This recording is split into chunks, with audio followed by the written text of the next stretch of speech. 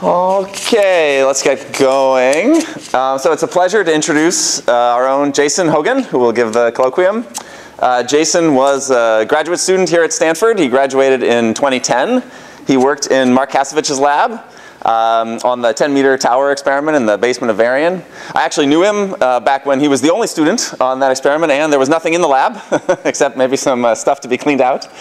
And he helped, with many other people, helped build it up to a great apparatus, which is, I think, still producing fantastic results to this day. Jason started as faculty here in 2014, and I think it's fair to say his biggest focus has been on building a new type of gravitational wave detector using atomic interferometry. Jason really pioneered this approach, and he has been focused on developing all the technology, and he started and is still leading a major international collaboration designed to build this new type of detector. The first iteration of this detector will be at Fermilab, and it's been actually really fascinating for me to see how Jason has put together people from the more particle and accelerator side and from the atomic physics side. You sort of really needed expertise from those communities to build what will be soon a very large, or let's say by atomic physics standards, a very large detector. So that's what Jason will tell us about today. Great. Well, thank you, Peter. And I should say Peter's also played a big role in everything he just said, so it's been a good collaboration. So yeah, it's a pleasure to be here and talk to you all about what we've been up to. So I'll be telling you about this new field, I guess you could say, that's emerging, which we call long baseline atom interferometry, and I've stuck the word clock in there as sort of our specialization. I'll tell you about sort of three topics in this area today. We'll talk about this field of long baseline atom interferometry and this MAGIS 100 project that Peter did a great job of introducing for me, and some of the science goals that we aim to do with this detector. Peter already alluded to, and so I'll tell you about how we can use these sorts of long baseline quantum sensors to detect gravitational waves and search for dark matter. And then finally, hopefully we'll have time. I wanted to talk about one of the areas of technology improvement that I think was also alluded to. In addition to making things bigger, which is kind of the spirit of these long baseline sensors, we're trying to scale up what's historically been a tabletop field of quantum sensing, sort of small scale apparatus. We're trying to scale these devices up so that they can really qualify for the term long baseline. In addition to that, there's sort of work on the sensitivity of these atom interferometers, and I'll tell you about one direction in that area that we're pushing, so-called large momentum transfer atom optics, and some recent results from my group kind of pushing sort of the frontier there. That'll be, once again, part of this story of trying to scale these devices up, not just in terms of size, but also sensitivity, so they can do this science that we're so excited to do.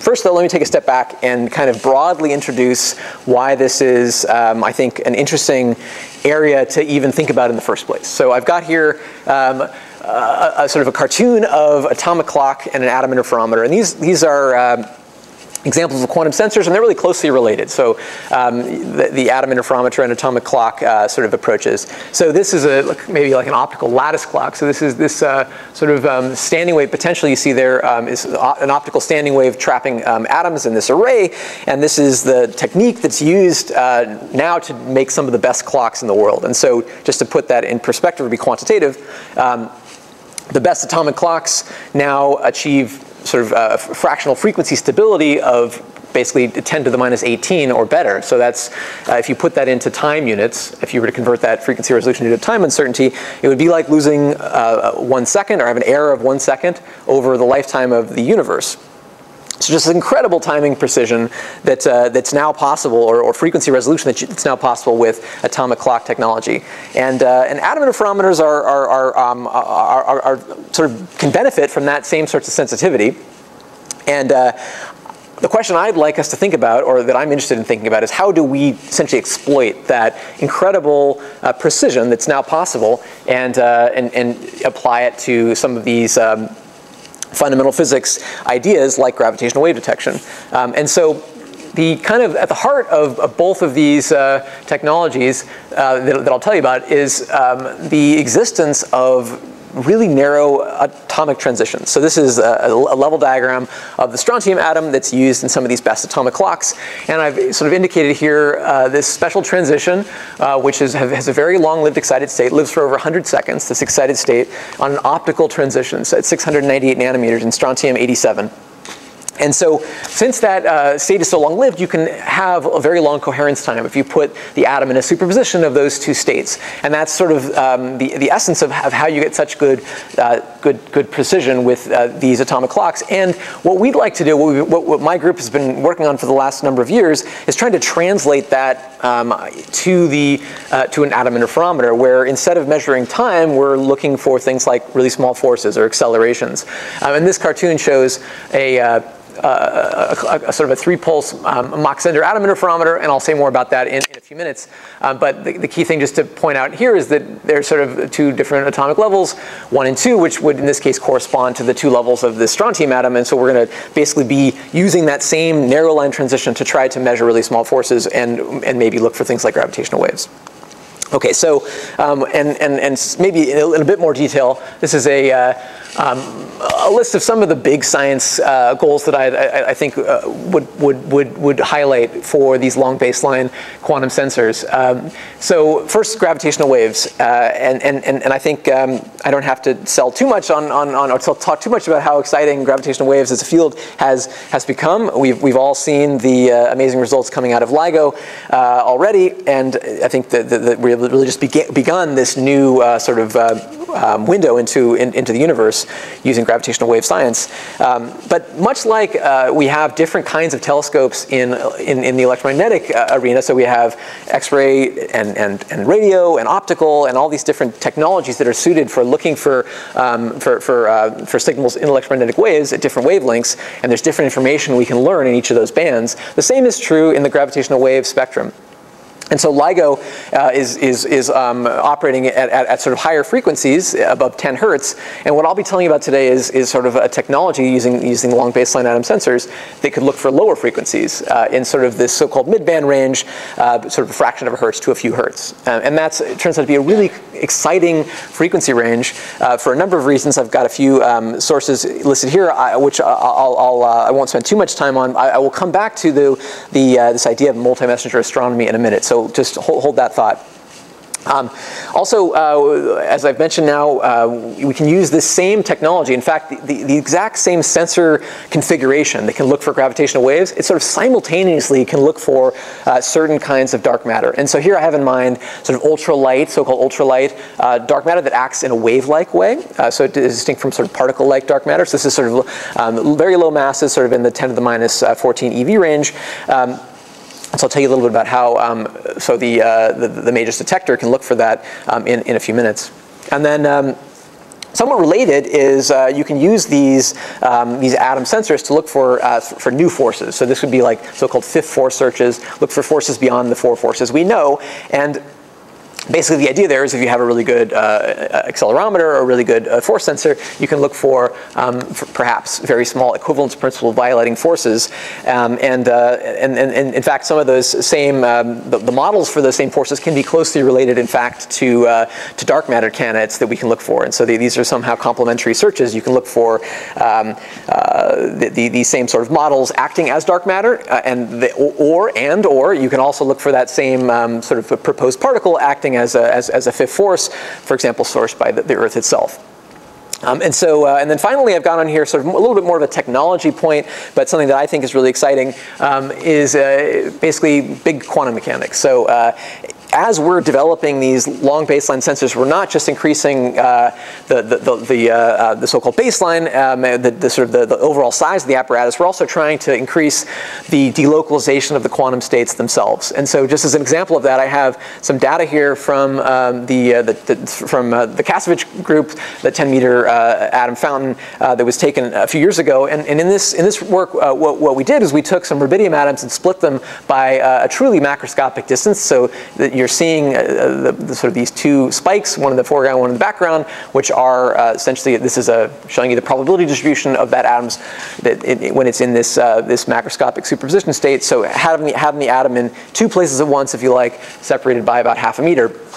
And so as we continue to increase the sensitivity of these atom sensors, we're pushing to split the atom's wave function by larger and larger amounts, and that's sort of proportional to the sensitivity that we're aiming to increase. So I think this is maybe exciting in its own right if you're interested in seeing how far we can push this quantum technology. Or maybe I could ask, potentially in a more fundamental sense, does quantum mechanics even let us do this? Can we make human-scale delocalized quantum states using massive particles? And so far, so good. We have been able to, but maybe quantum mechanics doesn't work exactly the way we think. And so there are some speculative ideas about modifications even that you could look for, or at least constrain with these sorts of testing quantum mechanics in these new regimes.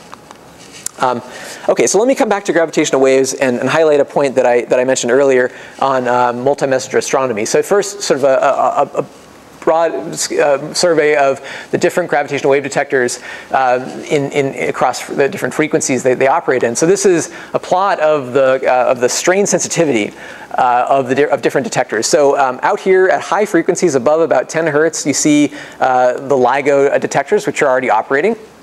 And those go out to about a kilohertz or so, and lots of exciting sources are already being observed: black hole binary, in-spirals, neutron star binaries. At the lower frequency range, you see here is the proposed LISA space detector. So and that project is very far along, and will hopefully fly in the next maybe 10 years or so. I don't know the exact schedule now, but it's on track as far as I know. So that'll be very exciting for seeing very low frequency sources. But you can kind of see that in this yellow band that I've highlighted, there's sort of a gap between those two, which is what we call the mid-band, between about 0.03 hertz and a few hertz, where there are actually a lot of really interesting sources. In particular, the sources that LIGO has seen, you may remember, there are these, for example, black hole binaries with tens of solar mass black holes, or close to 100 solar mass black holes, orbiting each other at, in this case, at least 10 hertz, because that's where LIGO starts to cut off. So that's a really aggressive astrophysical system. If you've got these, tens of solar mass objects orbiting tens to hundreds of times per second, and not surprisingly, that's actually near the end of this in-spiral. They're close to merger, and so LIGO sees them for a short amount of time before they finally coalesce. But those same black hole systems or neutron star systems that LIGO has seen have been evolving for a very long time and losing energy by emitting gravitational waves and slowly getting closer together and orbiting faster and faster. And as a result, you expect to see those same sources in the mid-band earlier on in their evolutionary history. Before they reach LIGO's band, they would be in the mid-band, and they would start off even lower than that. And so this is a great place to sort of see things as a preview for what's going to happen in the LIGO range. And so let me tell you a little bit about why that is interesting for multi-messenger astronomy. So what we'd love to be able to do, and already has been done with some LIGO data, you'd love to be able to look at an in-spiral event, for example, a neutron star binary, for example. You'd love to be able to detect that with LIGO and look at it at the same time with the whole suite of electromagnetic telescopes you have to sort of watch the event in real time, so to speak. What's been done is LIGO can detect where events are, and then there's been sort of searches after the fact to try to find what's left over after the merger, and there have been discoveries already finding these, for example, in the case of neutron star binaries. And so, but if you could do it better and faster, it might be interesting. And so, before I tell you about what this picture here means, maybe I'll say briefly how LIGO figures out where in the sky a detection occurs. So LIGO is sort of its antenna pattern, if you like, is fairly broad. It sees things coming from lots of different angles, so a single LIGO antenna by itself doesn't really do a great job of saying where in the sky a source is. But there's more than one laser interferometer. There's two in the US, and then there's Virgo also in Europe. And so with sort of more than one laser interferometer, you essentially look at differential arrival time. So as the gravitational wave propagates through space and hits these detectors at slightly different times, you look at that time delay, and that tells you, it gives you sort of with some error bar where the source must be. But it turns out you can do much better in the mid-band range with that. So, and that's what this cartoon is kind of trying to show you here. So roughly speaking, the figure of merit, if you like, for how well you can localize a source depends on the wavelength of the source. So that's lambda would be the wavelength of the gravitational wave in this case, and r, which is the separation between your detectors. So how far apart the two different LIGO detectors are, that sort of gives you the lever arm for how well you can see small angular differences in the direction of the gravitational wave. But one interesting fact is that if you have a detector on the Earth, like we're proposing to make in the mid-band range, that detector is going to move around the sun, right, over the course of a year, and that could potentially be a really great way of seeing a large separation between your two detectors as long as the source of gravitational waves persists for many months. And so in the mid-band frequency range, the sources, they're further apart, they orbit more slowly, but they also last longer, and you can watch them for many months. And that means you can effectively synthesize a very large aperture here where you can sort of, it's as if you had a detector on either side of the sun. It's not really just one detector, but you just watch the source over the course of a year, and you can use that to do extremely good resolution in angle, sort of. So unlike LIGO, which is limited to the size of the Earth, you're sort of limited by the sort of one astronomical unit. Looks like my screen is, not sure why that happened. So my computer's still up, so it's definitely the projector. It's back. OK, maybe it just needs to wake up every so often, so I will move the mouse. Sorry about that. And it turns out with a mid-band detector, and you can see some results here which I won't go into, we expect it's possible to localize sources to better than a square degree using a sort of a mid-band detector, which is good enough that you could really expect to see the event happening in real time as the merger occurs. OK, this might be frustrating. I'm not sure what I did last time, but maybe it's a weak connection. OK, well we'll go on. So let me see how long this lasts. So OK, that's kind of maybe a long intro for motivation for why we're building these long baseline detectors. So now I'm going to come back and tell you about how the core technology works, how we can use atom interferometry to maybe do some of these things.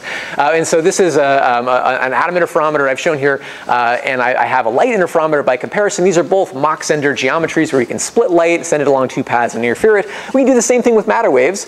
And so we've got here an atom. And if we have some way to make beam splitters and mirrors for atoms, we can split an atom's wave function and have there be a lower path and an upper path, just like in a light Mach-Zehnder interferometer. And that allows us to look at interference between these two different paths at the final beam splitter. You can see an example of a matter wave interference pattern shown here, effectively the phase shift of this matter wave interference pattern that's our observable. We're going to measure by counting how many atoms are in these different ports. We can measure the phase evolved during this interferometer, and that phase is going to tell us interesting things like the force that the atom felt, for example, or effects due to gravitational waves, etc. But how do we implement these beam splitters, right? So with the Mach-Zehnder interferometer with light, it's straightforward. We've got mirrors and beam splitters made out of matter to split and manipulate light. For a matter wave, we're going to use beam splitters and mirrors made out of light to manipulate matter. So it's sort of the roles are reversed, and so the sort of two principles that we use to implement these beam splitters and mirrors, these so-called atom optics, are light absorption and stimulated emission. And so essentially you want some way to influence the motion of an atom using light, and we can do that by absorbing and emitting photons. So if I send in a laser to an atom, this is my picture of an atom. It's a two-level atom, so there's sort of a ground state in blue and an excited state that'll be in red. And I start off in the ground state. If I send in a laser beam, and it's tuned to be on resonance with the atomic transition, that atom can absorb a photon. And since light carries momentum h bar k will be absorbed by the atom.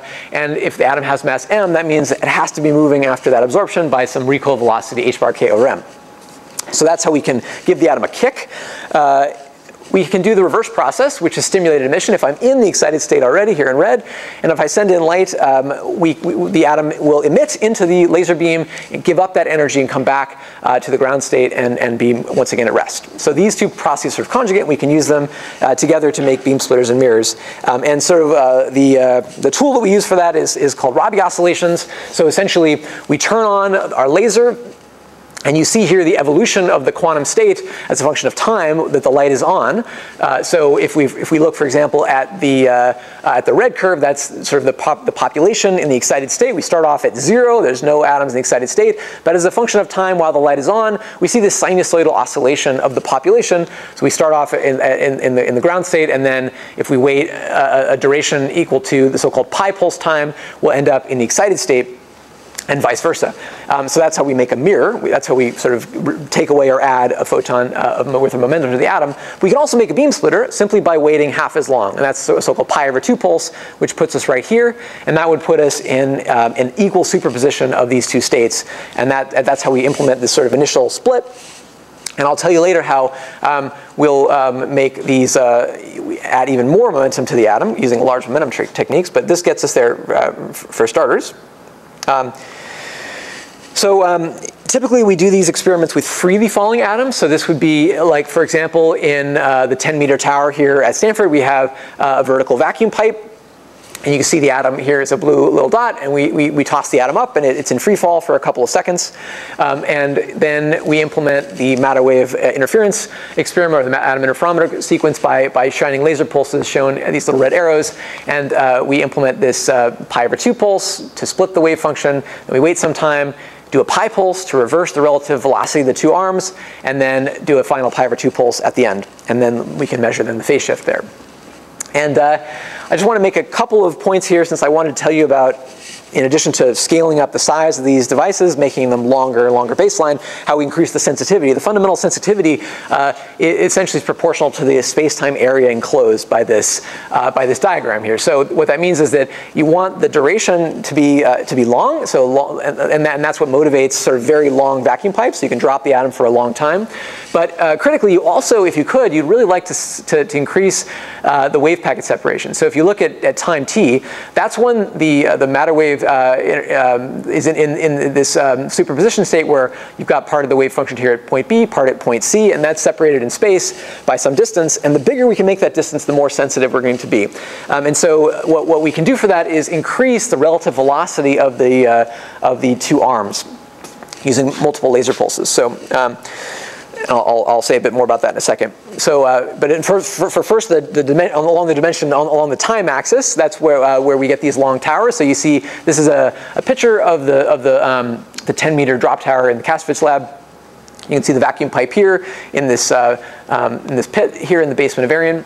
But really, this field has been starting to spread out in a good way in recent years. You can see a number of other experiments have started up with sort of 10-meter scale atomic fountains, including a new project in the UK, an atom interferometer in Germany, and also in China. And each of these is sort of I think not as far along as the work here at Stanford, but it's exciting to see other groups sort of pursuing this. The goal of being able to drop the atoms for a long time to increase sensitivity. And then, so that's for a long time. We also want to do large wave packet separation.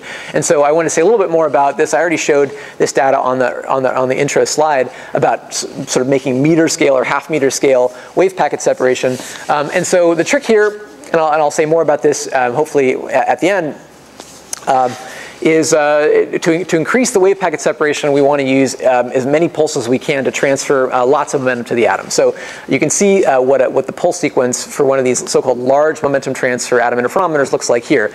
So sort of sandwiched in between the sort of normal pi/2 pi/2 pulses are these gray bands where we have a series of additional pi pulses. And each of those pi pulses is designed to transfer extra momentum to one arm of the interferometer. And so that you can see that in the space-time diagram, we've really stretched out this interferometer by applying many of these pi pulses. Each one gives this little black dot here and adds, in this case, an additional 2 h bar k kick to the upper arm while leaving the lower arm unaffected. And that in this work, we were able to transfer up to 90 h bar k of momentum with sequential pi pulses. And that led to, after about a second of free fall time, this data here. So this is another view of it. So we've got this sort of spike here and another spike there. Those are the two halves of the atom's wave function, and they're separated, in this case, by 54 centimeters. And that's still a record for matter wave delocalization. So and what my group's been doing is trying to sort of translate some of this to these clock atoms that I mentioned earlier. This work was done with rubidium, and so hopefully we'll have time at the end. I'll get to tell you about how to push to these same sorts of momentum transfer using strontium atoms, and some of the maybe interesting advantages that might have. Okay, so. Good. I'm going to say a little bit more about how we can use atom interferometers to actually implement a gravitational wave detector. So here's my picture of a gravitational wave. You've got some binary system spiraling around, emitting gravitational waves. They propagate over a long distance, and they arrive at your detector. And so a simple way to think about a gravitational wave detector is this little cartoon here on the right. So I've got these two black dots, which are supposed to represent some kind of inertial test mass. So they could be any massive particle that's just following a geodesic. They could be rocks. They could be, in our case, they're going to be atoms. In the case of LIGO, the way these test masses are implemented are using really fancy mirrors. So this is a picture of the LIGO interferometer. And so you have on each arm of LIGO what here is called the test mass. It's a mirror that's suspended and isolated from ground vibrations by a fancy isolation stage. And those two implement these two test masses. So if you've got two test masses following, they're geodesic and unperturbed, then if a gravitational wave comes by, the way that you can measure that is by looking at the distance between these two test masses and looking at fluctuations in that distance. And so that fluctuation is proportional to the strain of the gravitational wave. And so one thing I wanted to mention here is if you look at this kind of cartoon here, we've got these two test masses, and arguably that's all you need, that is all you need to detect a gravitational wave. Just look for a fluctuation between that distance. And the way LIGO measures distance, if you like, is using the light travel time. So we send light down, and it bounces back and forth between these mirrors. You measure how long it takes, and if that time of flight of the light is varying, then you can attribute that to a gravitational wave. So in principle, you should only need one arm of LIGO to implement this sort of simple gravitational wave detector. And in principle, that's true. In practice, it's very difficult because you would need the laser itself to basically be very quiet. So if you have a noisy laser, that can kind of be confounding. And so in order to avoid that technical noise source, LIGO has an auxiliary arm. So there are two arms that are identical, and they send the same noisy laser down two arms and then compare them interferometrically. And basically, that just suppresses the laser's noise. And gravitational wave acts sort of differently on these two arms. It stretches one while it compresses the other, and so you sort of the signal survives that subtraction. But it's in principle, if you had a perfect laser, you could get away with a single arm to do gravitational wave detection.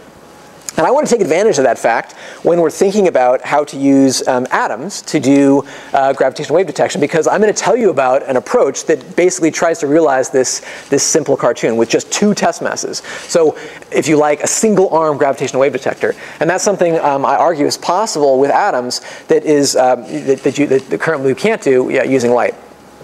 The technique that we'll use to realize that we call MAGES. This is the Matter Wave Atomic Gradiometer Interferometric Sensor. And so it's an atom interferometer-based approach. And it's going to use two atom interferometers, as we'll see in a minute. And the atoms themselves are on each end of a long baseline. The atoms are going to play the role of the test masses. And so that's sort of one of the ingredients you need for a gravitational wave detector, as I've been describing. You need something that will follow geodesic really well, so the atom can be a good test mass.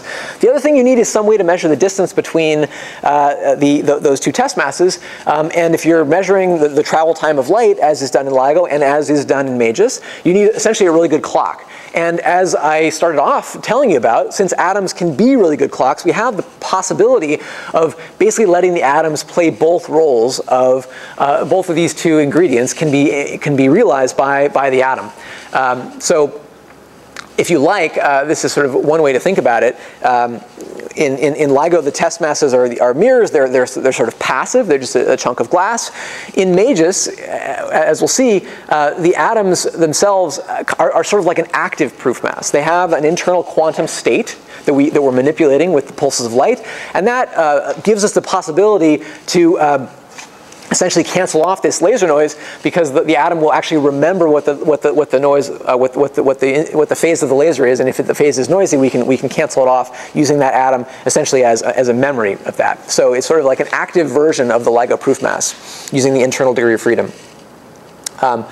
So okay, but let me see if I can make this a bit more concrete. So this is sort of a little animation of how you could use atom interferometers or atomic clocks to realize a gravitational wave detector. So here we have an atom. I'm showing it here as a clock, but just imagine these two clocks they're atoms, and I've just got and the way we'll realize the atom is, what I'm thinking of here for a clock. I'm thinking about this two-level atom here, with a ground state and an excited state separated by some energy omega A.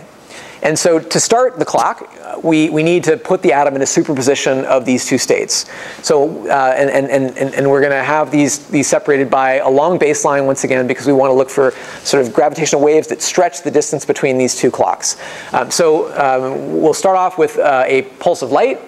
It's going to propagate across the baseline, in this case from left to right. And you saw that when it hits each atom, it puts the atom in that superposition 50-50 between the ground and the excited state. And that's essentially like starting the clock. So now if we let time evolve, that superposition state is going to evolve phase. The excited state has a higher energy by omega A, and that means the clocks are ticking as we stay in that superposition state. At some time t later, we might want to stop the clocks, and so we'll send a second pulse across. And the phase evolved during the interval between those two pulses. I'm here calling omega A times t, so if t is the time spacing. And you see here nothing interesting has happened, because both clocks read the same time. They both evolve the same amount of phase. Now, I'll run this one more time. It's critical to notice, right, the clocks stopped at slightly different times, right? The near clock stopped before the far clock. But that's actually the same thing that happened at the beginning. We started the clock on the left before the clock on the right. So even though when they start and stop is slightly delayed due to the finite time it takes the light pulse to propagate across the baseline, the overall phase evolved is equivalent. There's been the same time spent in the superposition state for these two clocks. So this would be, if we compare these two clocks and make a differential measurement between the two, we would measure 0, and that is sort of saying that sort of nothing interesting happened. However, what if a gravitational wave were to come by during this evolution time? So between the first pulse and the second pulse, gravitational wave comes by, it slightly stretches the distance between the two atoms. What that means is that this second pulse has further to go to reach the far clock. And so we're going to keep ticking over here at a rate omega A, and for some additional time delta t, which is the extra time it takes the light to cross. And in this case, if the baseline stretched due to gravitational wave with strain h, we'll have an extra time HL over c that we're evolving on this clock. And so then now there's a non-zero phase difference. And so that's really the whole mechanism how we detect gravitational waves, is look at those slight time delays due to the extra distance it takes the light to cross the baseline. Now, as I mentioned, the laser itself doesn't have to be perfect here, because if this laser is imperfect, the way I think about that is it has some random phase associated with this light pulse that maybe is jittering in time. That phase is also going to be written onto the quantum state, it turns out. And so when I compare these two clocks, that noise will cancel as long as these two clocks are seeing the same pulse of light. Good. So now in practice, we want to do a little bit more complicated of a pulse sequence than just this two-pulse sequence that I just showed you. And so you can see what that looks like here over on the right. This is a set of two atom interferometers. They look like Mach center interferometers like before. There's a lower atom interferometer and an upper interferometer, and they're separated by some hopefully large baseline. So that would look like this sort of in real space. This is the vacuum pipe here in cross-section. You see one atom cloud, the other atom cloud. And now these blue atom clouds, they really are sort of playing the roles of those two black dots I showed before. And we're looking for fluctuations between the two, and we're going to measure that by looking at the differential arrival time of the light, the time it takes the light to cross between the two. Now, in order for this to work well, we want to accumulate phase as fast as possible, and that's what's motivating the use of these clock atoms, which have an optical transition of separating the two levels, so a very high frequency omega A, which lets us accumulate phase quickly and have very high timing precision. And so the phase shift, roughly speaking, as I showed before, it's given by this energy splitting omega A times the light travel time across the baseline. what you can see is, in fact, this gives me a way to talk about dark matter as well. So there's sort of two ways this phase shift can vary. I've been telling you the story about how a gravitational wave can cause the phase to vary. So if L varies due to a gravitational wave, that would be delta L equals h times L. We could see that. But another thing we could see in this sensor would be if the clock frequency itself varied, right? So if omega A itself, that's the splitting between the levels that we're in a superposition between, if that was a function of time, then we could see that too. So, and it turns out dark matter can cause that sort of fluctuation, as I'll say now. So dark matter. A couple different types we could talk about. So I'll sort of distinguish what I'll say from sort of some WIMP dark matter. So WIMPs are sort of particle-like dark matter that that has been looked for many years. You can think about these as particles with sort of roughly 10 GeV or so worth of mass, and the you can look for these by looking, for example, for how much energy they deposit in some detector and so forth. So this kind of the picture I have for this is little billiard balls flying around.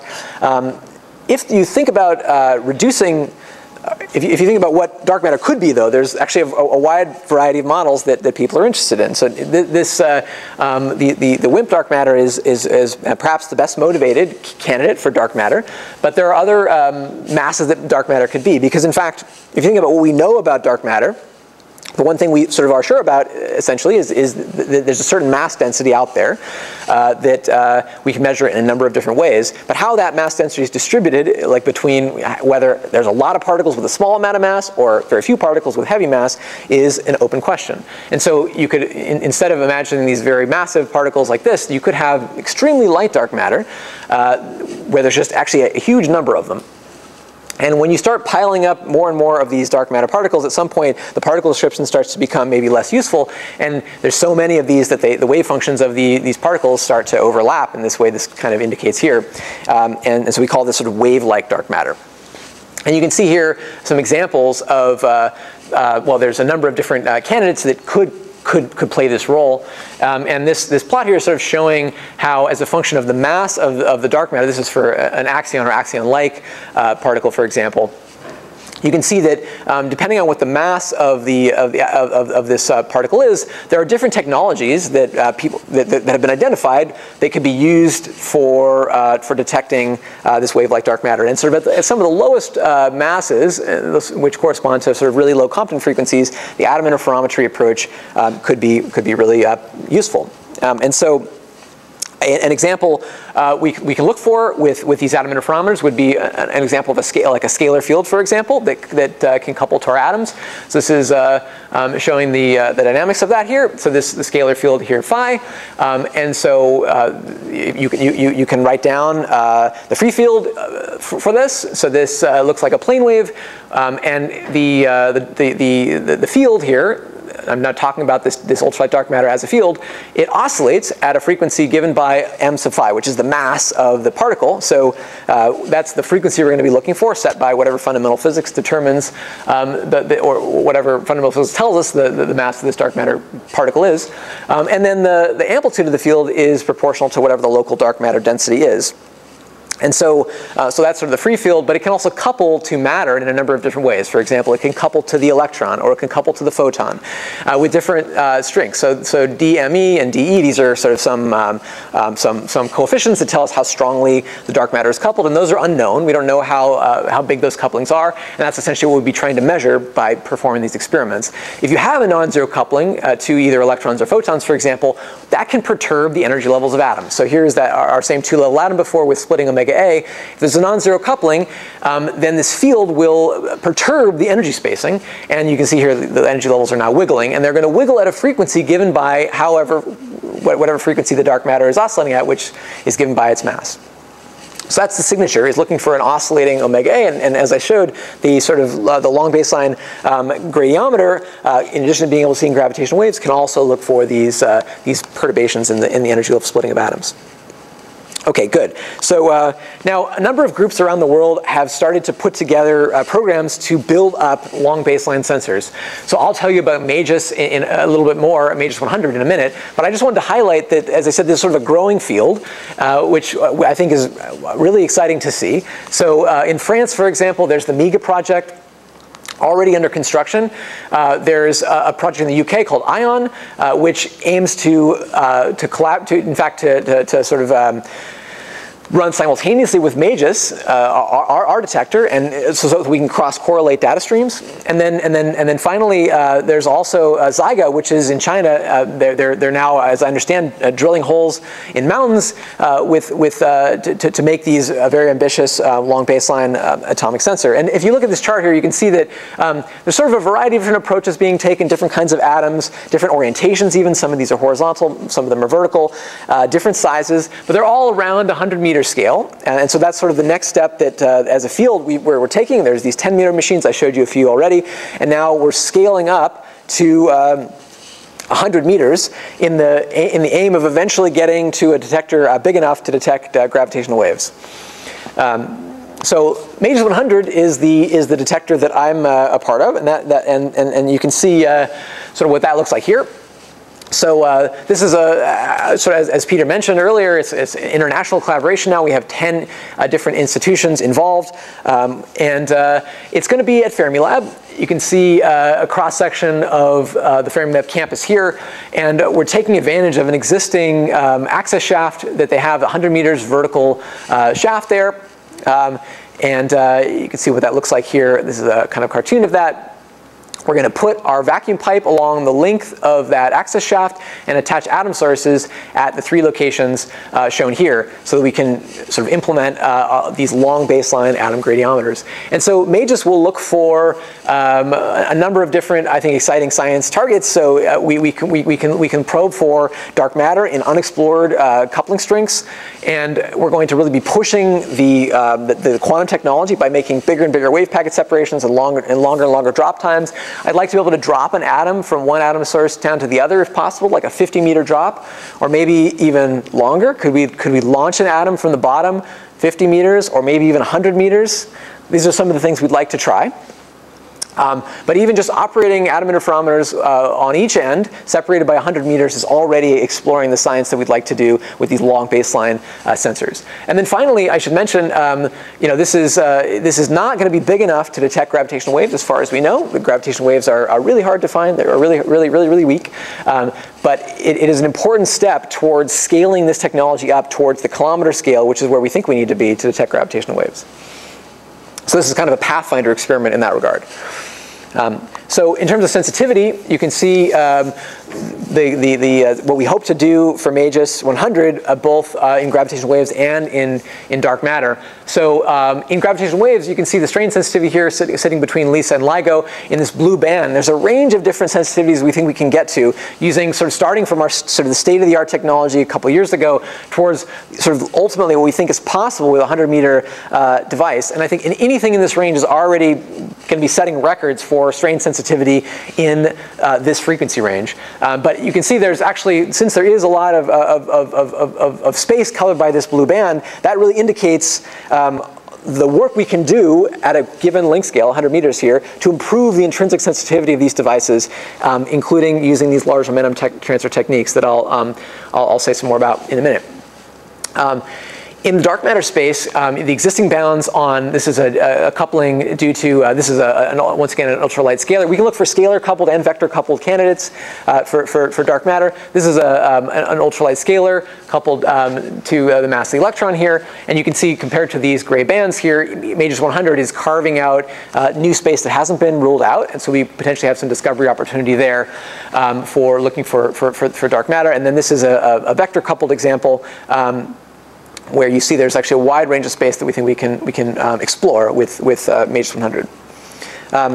So the detector itself is pretty mature in terms of the design. You can see, well, this is the shaft itself where we're going to attach the atom interferometer.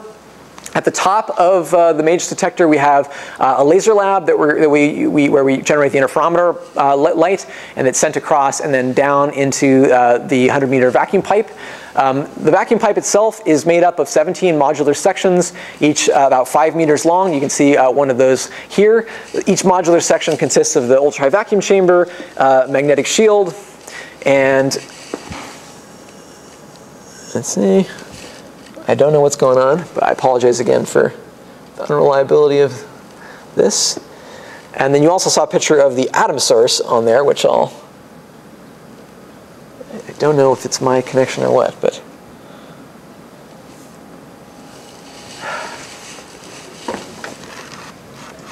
So I was going to show you I'll show you a picture of, yeah, here we go. So let me just jump to this then. So I want to show you some of the work we're doing at Stanford to realize some prototype work we've been doing for MAGES. So this is a cross-section of the MAGES detector where you see the vacuum pipe and the magnetic shield shaped like an octagon. And so we built a couple of these modular sections here at Stanford over this recent summer. So you can see what one looks like here. It's a vacuum pipe with some bias coils and bake-out equipment attached here. And we verify we can get the vacuum we need, et cetera. And then you see it here with the magnetic shield installed and tested. We were able to achieve the target magnetic field in this test setup. So we know how to build these modular sections. We just have to make a lot of them now and install them in the shaft. In terms of atom sources, we're going to have 3 of these atom sources. We built 2 already here at Stanford, which we think of as prototype strontium sources for MAGES. You can see close up what one of the vacuum chambers looks like. Next steps are to take this hardware and integrate it into a nice environmental enclosure. So that this envelope here is going to have protect us from the elements. Deep underground, we can get rained on. There's water seeping through the walls and things like that. And so we're going to make sure they're all protected. And so that's work we're going to be doing here over the next year as we prepare to take these out to Fermilab. Long term, where can this work at MAGES 100 take us? The full scale detectors have, I think, really exciting science opportunity in the gravitational wave space. So you can see here, this is now a full scale detector shown in green in terms of strain sensitivity, and it's coming down low enough that you're able to see, and shown here in red and blue, LIGO sources that have already been observed, and so we'll be able to see some of those with the terrestrial detector. It's also pretty exciting to consider the same technology in space, potentially. So MAGES 100 is a pathfinder not only for future terrestrial experiments, but also for a potential satellite mission. And there you see these 2 different envelopes. We can see here with a broadband detector, and here in brown, if we use sort of resonant enhancement, we can look at different frequencies with the sensitivity shown here by this brown envelope. So there's really, in that case, an incredible amount of discovery potential in this with this approach. I think I'm getting close to the end of my time, and I am not getting close to the end of my slides. So unfortunately, I won't get to tell you too much about our recent large matter transfer results, but I will maybe steal a few minutes here to highlight some things if people are interested. So since I've been promising it the whole time, I want to get to it a little bit. So we will. So as I've already shown, we want to split these wave functions by as much as possible to increase our sensitivity, and the way we do that is by using as many pulses as we can to split the atom's wave function. And so in strontium, we want to sort of translate the work we've done in rubidium that I showed just a second ago with this 50 centimeter wave packet separation to the strontium atom, and we want to use these clock transitions to do that. And so once again, here's our strontium level diagram, and there's sort of 2 levels that are interesting. So the best clocks in the world are done on this 698 nanometer transition that has this 100-second lifetime, and that's what we want to use for MAGES. But it turns out there's this nearby transition here to the level one level higher, to triple P1, which is we say it has an intermediate coupling strength. So it's not as long-lived as the clock transition, but it's about 1,000 times longer-lived than a typical atomic physics transition, which lives maybe nanoseconds. This transition lives for microseconds. So it's sort of right between the 2. And it gives us the opportunity to try another approach to this clock atom interferometry. And it turns out, we decided to explore that transition because it would be easier, we thought. Since it's not as narrow a transition, your technical requirements are easier. But it turned out to be interesting in its own right, not just as a proof of concept, but also as maybe an interesting approach to doing quantum sensing. So we tried that. a few years ago, and implemented the first version of one of these large momentum transfer sequences using one of these sort of these two-level systems that I'm calling clock transitions. And so a cartoon of that is shown up here. So once again, we're sandwiching between our pi over 2, pi over 2 pulse, a sequence of additional pi pulses, which are going to increase the momentum separation between the two arms. And so you see, the trajectories are kind of splitting, in this case by up to 11 h bar k after that series of pulses. The key thing I want to highlight here is that the advantage that we had with this particular transition, this sort of intermediate line width transition, is that its coupling strength is high enough that we're actually able to talk to both arms of the interferometer at the same time with each laser pulse. So if I highlight, for example, this last pi pulse, just for example, which is propagating this way, the two different colors of the show the atomic state. So we're starting off in sort of the red and the blue state on the two arms, respectively. And when this pulse flies by, the atom that's in the ground state, the lower arm, can absorb a photon, and it's going to then get going by 1 h bar k faster when it does that. But the other arm is in the excited state, and when the pulse comes by, it can undergo stimulated emission and go back to the ground state and get kicked in the other direction.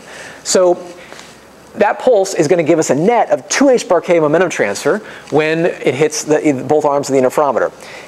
Now, I should say, very importantly, that that's a bit simplistic, because actually, if you think about it, these atoms, once they start splitting, they're going to be at different velocities. One's moving upward, the other's moving downward, and so there should be a Doppler shift. And so in fact there is, and these two different arms of the interferometer are they do not have the same resonance frequency in the lab frame anymore. One is Doppler shifted up, the other's Doppler shifted down. So it shouldn't be possible, you'd think, to be on resonance with both of these transitions, and that is in fact true. So what we've done is we've sort of split the difference. We put the laser right between the transitions, and the reason that it works is that since the coupling strength is so strong, we have enough bandwidth essentially to talk to both arms simultaneously. You can think about the pulses, the coupling is so strong, the pulses are short enough that their frequency width is broad enough to encompass both of these Doppler shifted arms. And so that's a great trick. It gives us twice the momentum kick per pulse that we would have otherwise had, and that was what we did in this early work. And you can see that work. Here you can see this is the atom interference fringe that we're scanning, so it's the population in one of the ports of the final interferometer. As we scan the phase, we see with a 1 h bar k interferometer the expected constructive and destructive interference between the two paths. And here you see in orange a 51 h bar k version of that, where we've added a bunch of additional pulses. And we can still see contrast, we still see this variation as we scan the phase. But it's not as nice, right? You can see there's less contrast, it's a smaller oscillation, and in fact there's also more phase noise. So summarizing all that, you see our results from this early work. I'm showing here the contrast of the resulting interferometer as a function of the momentum separation. You can see it's decaying here, these green data points. So as we add more and more pulses, we're losing contrast. However, nevertheless, we were able to push this and see over 140 h bar k momentum transfer, which I was really excited by, because this is the first attempt that anyone had tried with large momentum transfer interferometry on a clock transition. And even though it was the first attempt, we actually set a record. That's the highest momentum transfer that had been done with the sequential pulse technique. So very good sign. But I'm not happy, though. It's decaying, and we're not going to as high as we'd like to be. I'd like to ultimately push this to like 1,000 h bar k if I could. So how do we go from here to there? So I've identified a couple different loss mechanisms. There's spontaneous emission. If the pulses are shorter, that would help, and we can do that by increasing our laser power. But there's also sort of this Doppler shift issue that I mentioned, and you can see sort of that kind of illustrated down here. If you see the interferometer contrast, this blue curve is showing our theoretical expectation for the contrast as a function of momentum separation if all we had was spontaneous emission loss, and it's following this exponential decay.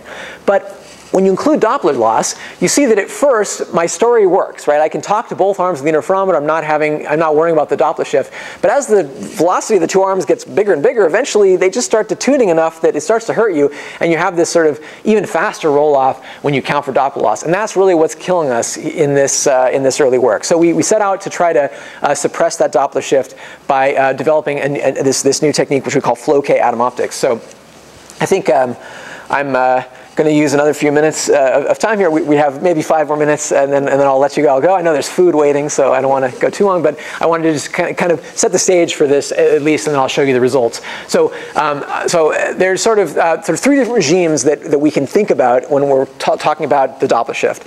So of these interferometer arms. So the first story I told you is in the so-called strong coupling regime, when the coupling strength is so much bigger than the Doppler shift that you don't even care.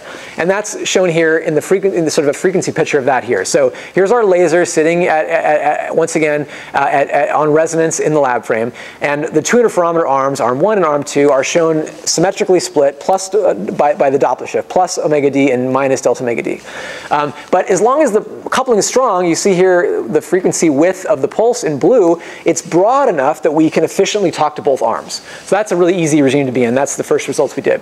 Now, if the Doppler shift gets really big, then you can get in this so-called weak coupling regime, where the Doppler shift is much, much bigger than the Rabi coupling. In that case, you're not going to be able to play this trick anymore. And so what you can do instead is put a single frequency. So you can run your laser at 2 different frequencies simultaneously. So these black arrows are now my laser frequency.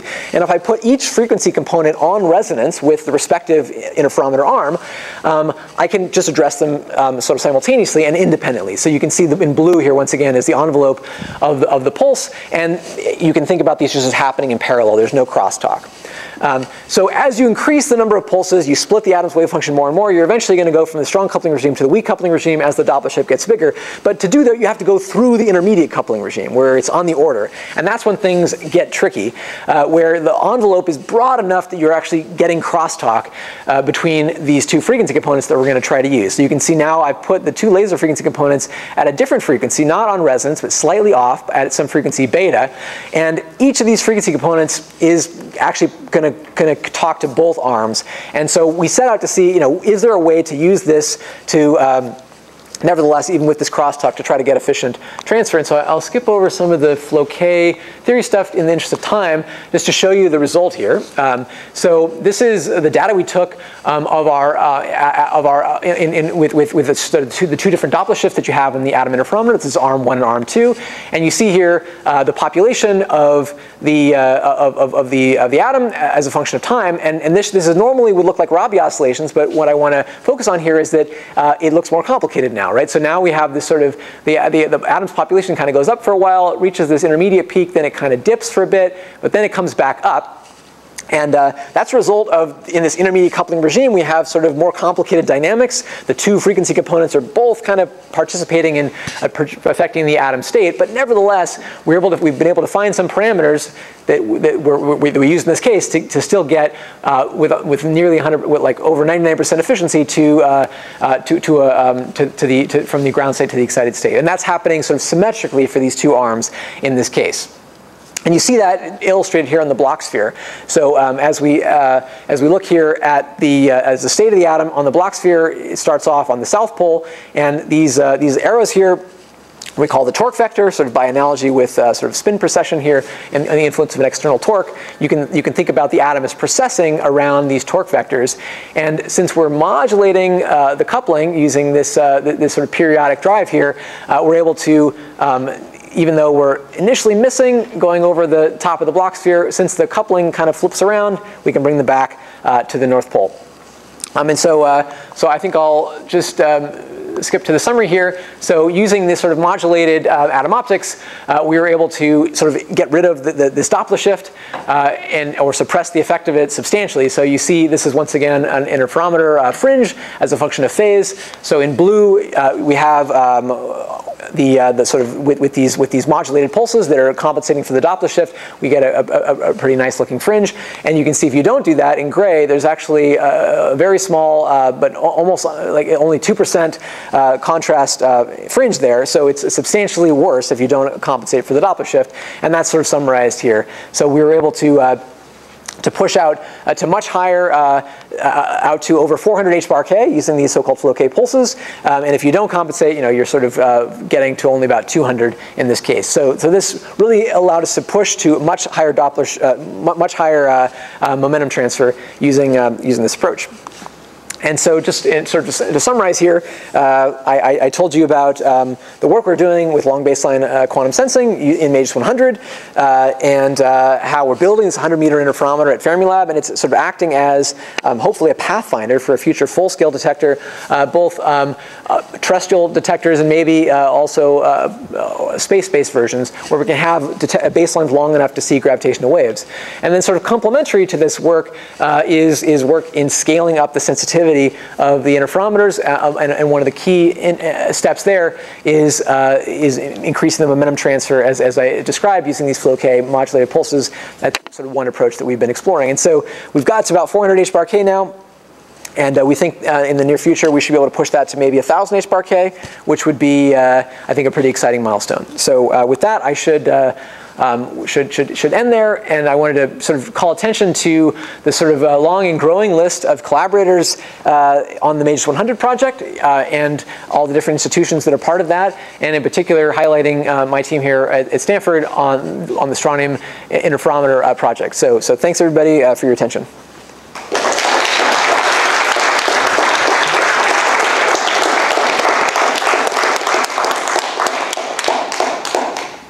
Great. Other questions for Jason? Yeah. So obviously the laser interferometer guys are going from ground-based with LIGO to LISA with like 1,000,000-kilometer baselines and no seismics and things. Is there a simple reason why there has to be a gap in laser interferometry, or is that a technical choice? That's a good question. I think that there have been there are ideas for how you could, do optical potentially in the in that intermediate range. I think there's been some studies on that. So, but one of the key things for like a satellite mission, you'd want to make sure you had good performance on the so-called gravitational reference system, the GRS. So they have to do drag-free control to isolate the proof mass, and so that would need to be, make sure that works at the higher frequencies. And you would need to sort of design the mission with that frequency band in question. So different baseline to probably a shorter baseline. So for a LISA-like approach. It's worth looking at, I would say, and I think the atom approach offers a number of potential advantages or maybe trade-offs you could think about. I mentioned the single baseline idea as an example, right? We can realize this with two test masses separated along one direction. So that would mean that if you did a space mission, as in the cartoon I showed here, you could imagine sort of two spacecraft ranging along a single axis, which is not three. Could be nice. So that's one potential advantage. But I think that it's a good question. I think it's worth looking at whether you could do atoms at other frequencies as well. But with the midband is, I think, a place where it looks like a pretty good match for this technology. So yeah. David, all right. Go ahead. So in terms of Earth's gravitational redshift. Is that entirely negligible here? So if you have this tower and you have your clock, especially if you have a separation between the two wave packets. Yeah. So I guess for MAGES 100, I guess, or for any of these long baseline detectors. So the question is, like, do we have to worry about the fact that as the light propagates up the shaft, maybe the frequency is redshifting? This is the light and also the atoms that are acting as clocks. Right. Yeah. So I think that I might turn that around and say that would be an exciting thing to measure. I think we could look to test for that. I don't, but I think the scale of that is small enough that it won't affect our ability to implement the interferometer as an error. One thing we do have to worry about is the gravity gradient of the Earth, right? That does affect the rate at which the atoms are falling in the upper interferometer versus the lower interferometer, and there is some, you have to account for the fact that as they're falling, they're Doppler shifting, as I've been describing, and so if the rate at which they're Doppler shifting is different, then the pulses might not be exactly on resonance for the two interferometers. So we've had to think about pulse sequences that can address simultaneously two different interferometers that are just separated by at different velocities. But the redshift doesn't hurt us in terms of being able to implement the interferometers, and it could be an interesting thing to observe. Yeah. Are you doing it? Which Jason, you told us lots about the science prospects for MAGES, but I was wondering actually whether you could say a little bit about, with this record-setting large momentum transfer right here in the lab at Stanford, yeah. Are there exciting precision measurements you can do directly there? Yeah, I think that in particular, I mentioned there was a bullet that I think this is a pretty interesting platform potentially for like a practical sensor. So this might be a way to make a gravity gradiometer which has some nice properties. So we can, by using like an efficient large momentum transfer interaction, we could, for example, measure the Earth's gravity gradient or gravity gradients of surrounding masses. An advantage of this technology compared to sort of other approaches is since we're able to use this intermediate coupling transition, we have a pretty strong coupling. We don't need to have the atoms as cold as you would in a typical large momentum transfer application. So for example, if you're using Bragg transitions in alkali, you would want to be fairly cold typically in order to have that be efficient. Here we have megahertz of bandwidth on these transitions, so we can have very efficient interaction even if we have fairly hot atoms. So that suggests a simplified cooling protocol. Potentially, if you were to think in terms of a practical sensor, right, you wouldn't have to make a BEC. You could use like laser-cooled atoms, and the laser itself wouldn't have to be maybe as controlled in a gradiometer application. So I think that there's some technology applications. I am excited about also for fundamental physics regions. So we can absolutely imagine using these on the 689 transition to implement large momentum transitions even in MAGES. The caveat is that the travel time between the atoms, when it starts getting long in these long 100 meter baseline applications, you're going to worry about spontaneous emission loss. So it wouldn't be great for a gradiometer where you're separated by 100 meters, but I think it could be interesting in an EP type measurement, like an equivalence principle type measurement, where you had two different isotopes co-located. And even in a 100 meter vacuum pipe, you could let them fall for a long distance. You can have the pulses arrive within a short enough duration of each other that the spontaneous emission is really no different than what we've done here in the lab here. And that would work at MAGES or even in our tower here. One thing I didn't get to mention is that it's straightforward to do a large momentum transfer sequence on this intermediate transition, get a large momentum separation, and then actually put both atoms back into a stable state where you don't have loss due to, because the state only lasts for 20 microseconds. So we get the transition done in sort of hundreds of nanoseconds or microsecond, and then shelve both atoms in the ground state, and then that can last for essentially as long as we'd want. And so you could imagine that working in MAGES as a really nice way to do LMT, and that we've already demonstrated, but I don't think it's good for the gradiometer application, the long baseline gradiometer. So, what is the time scale for actually being able to do astrophysics with these detectors, like compared to say LISA or like next generation? Yeah. So the question is about time scale for astrophysics applications. So when do we think we can see gravitational waves? It's like when are we going to go, basically? So it's a good question. So MAGES 100, we're planning to commission it in 2024, and then I think that we have a lot of science that we can do there, a lot of work to do there. But I think over the next 5 to 10 years, we would be aiming to propose and start to develop sort of a full-scale detector. And I think and I sort of outlined two directions that could go. Sort of, we've already started to look into possible sites for kilometer-scale detector. They do exist, and there's a number of mine shafts that you can use for that. And frankly, satellite detection might be a pretty viable option too. But there are trade-offs. So I think that looking 10 years in the future here, we could be in a position where we're starting to build those detectors, and that I think that'd be the path I would be aiming for. Yeah. But it's a tough thing to do, as you I'm sure know, and so I think we're in a similar place as LIGO was when they were building these sort of prototype machines, and hopefully we can learn from that process from them.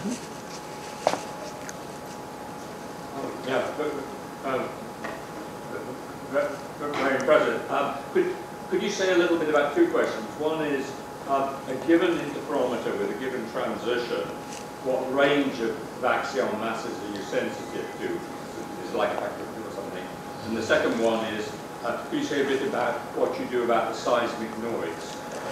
The seismic noise, yeah, okay. The first question was about what axion frequency or axion-like particle frequencies. Let me see if maybe I can point to this chart here as a place to aim for. So, and I forget the a given interferometer with a given transmission. Right. So and so that would be that this blue curve here is an example of a given interferometer with a given transition, what range of frequencies it can see. And so you can see that it's mostly sensitive at like 10 to the minus 15 EV, so roughly Hertz Compton frequencies for that particular set of. It's like a factor of 10 per given. Oh, in terms of the mass range. You mean the mass range. Oh, is that in terms of what? Yeah, so that I would say it is about a factor of 10 for this particular coupling. Yeah, arguably, you know, it could be. So there's actually, I didn't get into this, but there's actually sort of two different detection modes we can use here. So this upper plot is the story that I told, which is this sort of gradient, this sort of long baseline detector, gravitational wave-like detector. This plot is actually a sensitivity curve that we get using two different isotopes co-located. And that there, you know, there's arguably maybe a couple orders of magnitude of mass range. So between 1 and 2, depending on the strategy that we're using. And this low frequency cutoff is just set by our uncertainties on low frequency systematic errors there. So this is just, yeah. So, yeah. The other question is seismic noise. So seismic noise was the other question. So good. Yeah, so maybe this is a good chart to point out for that too. So seismic noise can come in a couple different ways. I mentioned LIGO's isolation stages, so it can just directly shake your test masses. Our analog of the LIGO isolation systems is that our atoms are in free fall. So we don't have to worry about that direct coupling on the atom. It does, the seismic noise does impact the lasers. All the delivery optics shakes the lasers, and that I would talk about that as phase noise on the light delivered to the atom.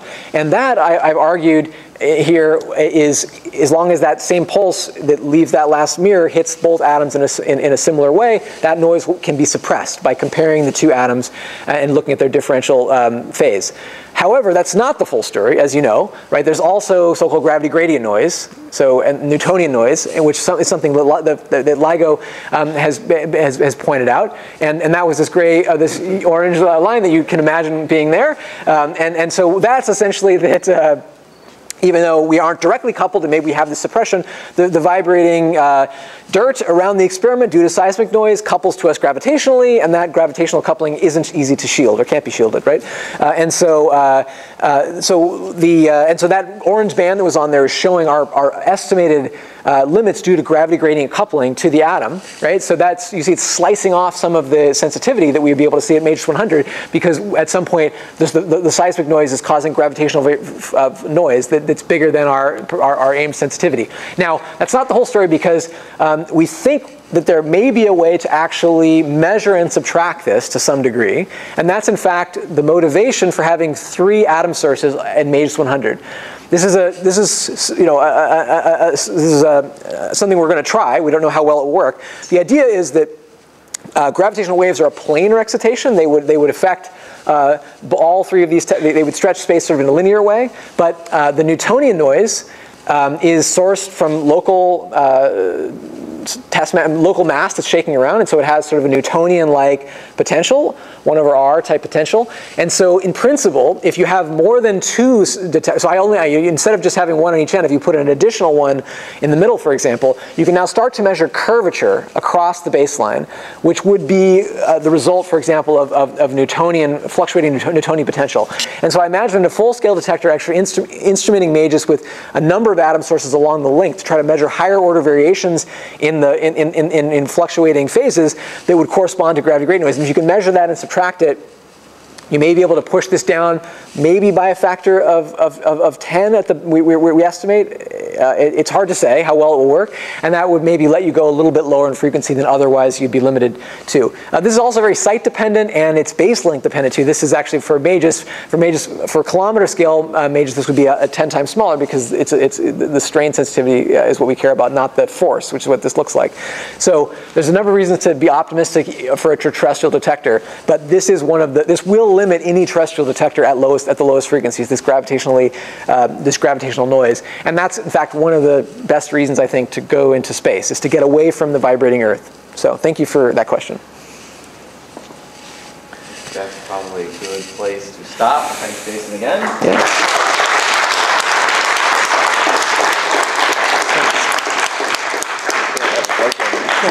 Broken detector. Yeah. There's food, right? Yeah, look at this. It's like. Yeah, well, it was showing on the screen. Yeah, I know. So it's not my computer. It's, yeah, because this thing knew about it. Yeah. Yeah. Anyways, It's very bizarre. Sorry about that. We're gonna have to tell somebody, because your slide was still here. Yeah. So it was obviously.